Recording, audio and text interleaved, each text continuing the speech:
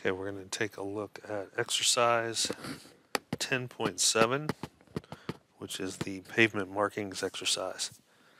We're going to be in our manual. Scroll down 10-17. So if you want to find that location in your manual in chapter 10, dealing with pavement markings. The first thing that we're going to do in here is we're going to open up the corridors file, and we're going to hit F6 once we get in there, which opens up our 2D and 3D window.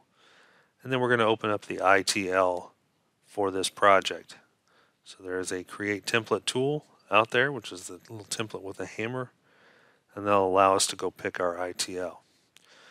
So first thing we're going to do is go open up our ramp 4 drawing. So we're going to go out into project-wise. Okay, we're going to go into our location, and we should have a ramp 4 there for corridors. So we're going to open that up. When that opens up, we're going to go ahead and hit the F6. F6 opens a 2D and a 3D window. Okay. We can kind of zoom in over here to our ramp 4. Which you can kind of see there. We don't have any pavement markings on it right now, so we're going to add those to it, linear pavement markings. And in our 2D window, this is the start of ramp 4. Okay, so we are in that location. So let's take a look then at our next step, which is opening the ITL. So we're going to go into the template with the hammer on it, which is the create template tool, and open our ITL. So across the top in the ribbons, we've got corridors. Let's go in there, expand that out. We've got template right here with the hammer on it. We're going to go ahead and left click it. And it tries to open the mo.itl, which is fine. Since we just opened the program, it's trying to open that ITL up. And we're just going to go up into the File pull-down menu and go to Open. And we're going to try to open the ITL that is in our case is in data 10. And there is the J5P3181 ITL file. So we'll open that up. That contains all of our templates for this project. Okay, once we get it in there, let's take a look and examine what we have. We have a folder in here for our project, and what we're going to be looking at is pavement markings. So I'm going to go ahead and expand that out just to look at it. We've got 1 lane and we've got 2 lane. We're going to be looking at ramps, so we've got a ramp in here for this. We can go ahead and close out of that. We just want to make sure we're in the correct template library and that we have the pavement markings folder. So we'll close that out and we'll go ahead and check that in. Okay.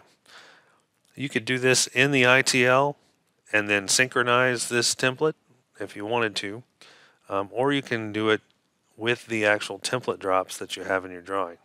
I prefer using the template drops that you have in your drawing because you may want to change what markings that you have per template. So you might have some markings that run through here for one template drop and then another set of markings for this template drop.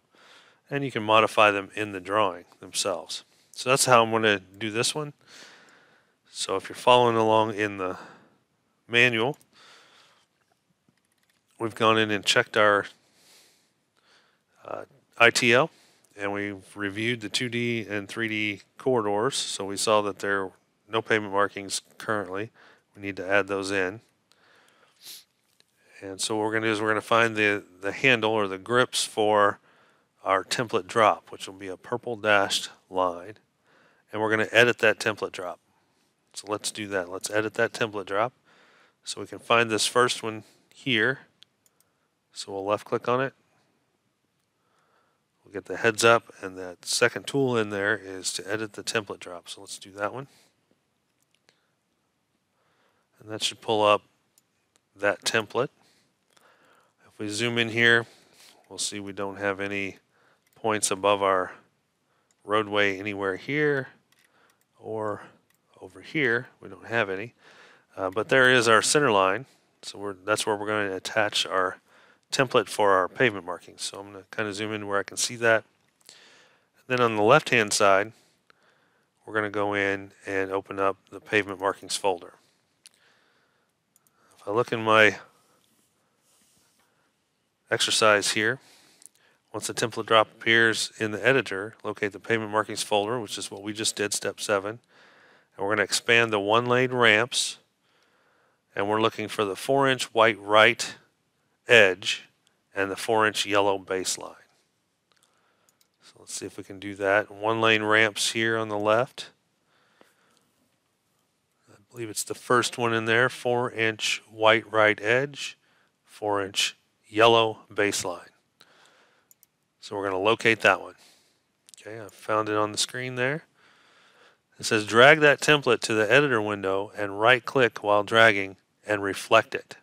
So that means that we probably have colors on the wrong side, so it's just easy to flip it and move it over there. And then we're going to drop the pavement marking template off on top of the concrete centerline point, and it will turn white.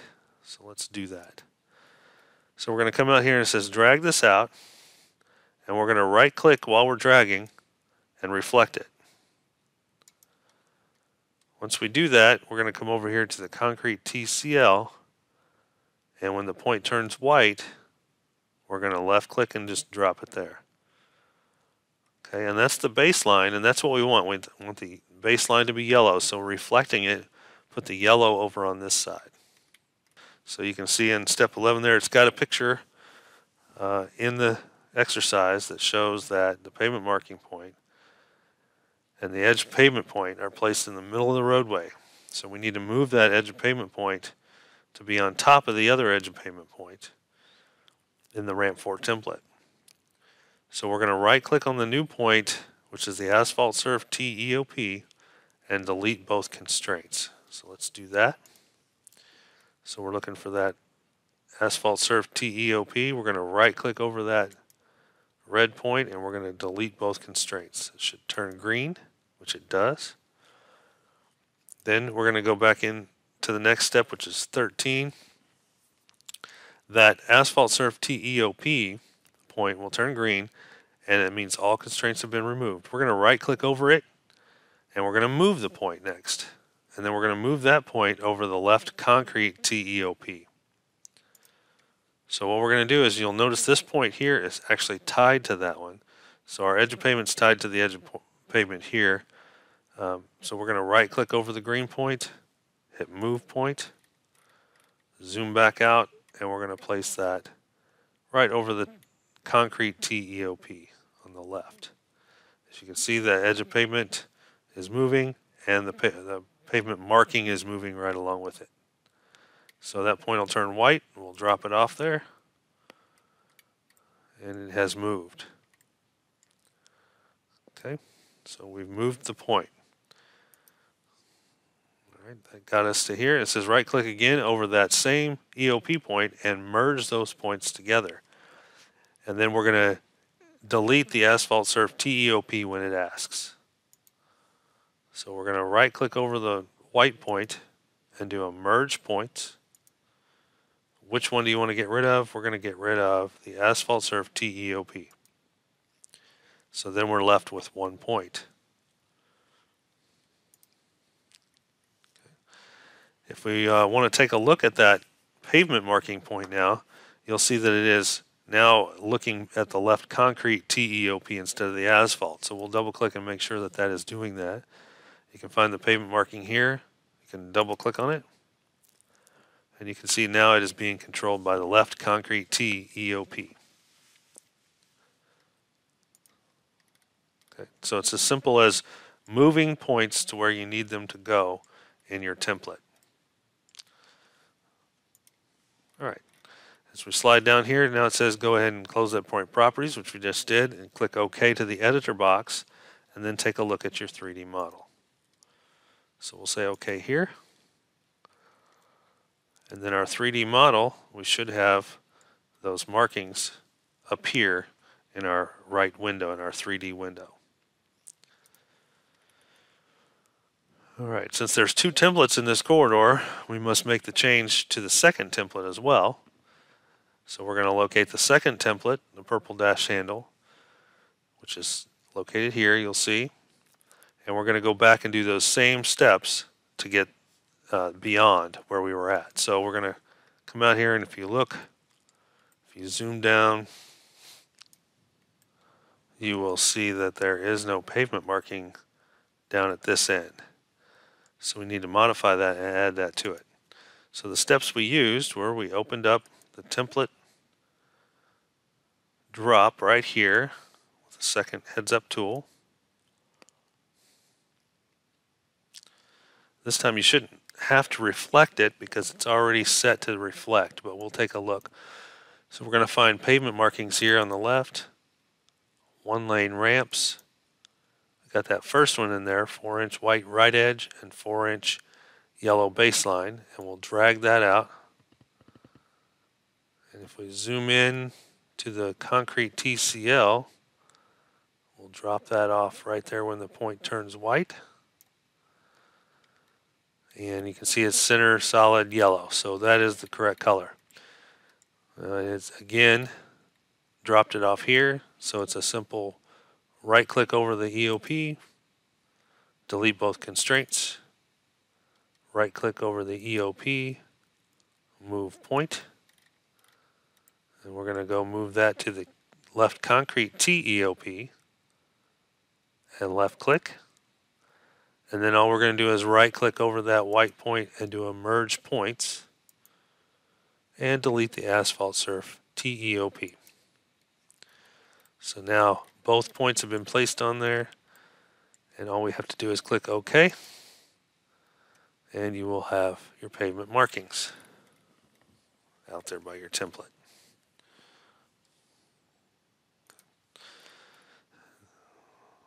Alright, there's a little note here. It says the points in template 1 and template 2 are named the same and will report back as one element for the full length of the corridor.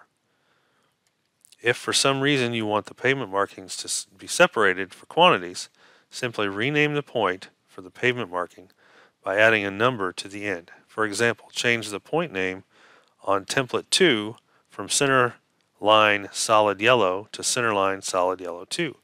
This will separate them out. You would then need to add a start station value to the second set of pavement markings. For this example, you would change that start station to 2 plus 50. Okay, so what I'm doing here with this one, if we go back and look at this, it treats our edges of pavement as one piece throughout here. Even though it's in two separate templates, it treats it as one because in the template, in each template, that point is the same name. So if you ran a report currently on this, it would give you the full length of that whole entire thing, and that might be what you want in that case, or it might not be. So what it's saying is if you didn't want that to all run as one piece, you could open up the template drop for the side that you want to change. So if you wanted the top to be separate from this second section, you could open up the template drop for that second section. And you can say on the yellow center line, you could zoom into there and you've got the yellow center line point. You could double click it. And up here at the top, center line solid yellow, you could just put a 2 after that and apply that. And then once you close and OK it, it still is out there, but it no longer acts as one piece. So you've got now a section there and a section there. So if you were doing a report for this, you'd have to pick each individual element for it to report back. And then if you wanted this point here to have a different station, so in this case we were saying it was 2 plus 50 because 2 plus 50 is where one template ends and the other begins, you would actually have to add a start station to this line. And that start station is done in the geometry tools. And then we've got the modify tools for horizontal, a start station. You've got this line that you just created here from the template. You just go back to just before it. As you can see, it kind of locks it in there. And you can left click it. And you can tell it that that is 2 plus 50. And enter that in. Okay, so now that actual element has a 250 start station. So now if you were going to get a report on these, and I believe that is the next portion of what we have here. So we're going to run the report for the linear markings, and we're going to run the horizontal geometry report. We're going to select the white EOP pavement markings and the yellow baseline. In this case, we'll have two because we made that change. Then we'll right click, and then we'll just left click through the rest of it. Okay, so let's take a look at doing that. So if we want to run a report, I'm going to kind of zoom in where those two templates meet down here around 2 plus 50. And we're going to go look at the reports. So under Geometry, Reports, we've got the Horizontal Geometry Report, which is the first one in there. We'll left click that. And then out here we're going to say locate the first element. So our first element, maybe we'll do the white edge of pavement there. And then we'll come in and do the two yellow ones that we have here. Locate the next or reset. We will go ahead and reset or right click. Our event points, we don't need any event points, so we can left click that. Left click for no profiles, and it will open up the report. Now we do have that report that was created for us, and under the MoDOT drop down on the left, MoDOT pavement markings, click on that, and you can see our start stations are at 0, 0, and then we have that 2 plus 50. And it goes to 5 plus 0, 0, so it's 250 foot in length. So that is how you would go about getting correct stationing and everything for linear elements. Okay, and that completes that exercise for ramp 4 for adding the linear pavement markings.